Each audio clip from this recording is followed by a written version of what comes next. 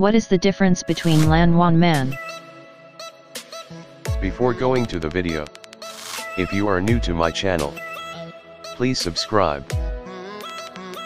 A network that established in a small area with connected few numbers of computers. It may be network that expands within a building or in a small land, etc. A network that established in a university in a small business are example for this network type.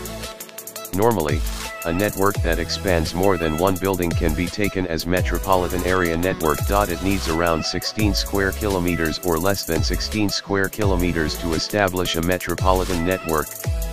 Network that expands among business that has branches, banks that have branches networks are example for this network type. Simply, networks that has expanded among countries can be taken as wide area networks. There are no restricted geographical areas to WAN network like LAN and MAN networks. Internet is the best example for this kind of networks. So what is the difference?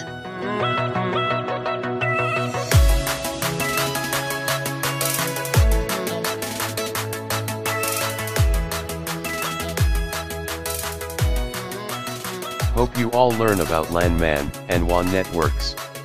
Thanks for watching. Please share.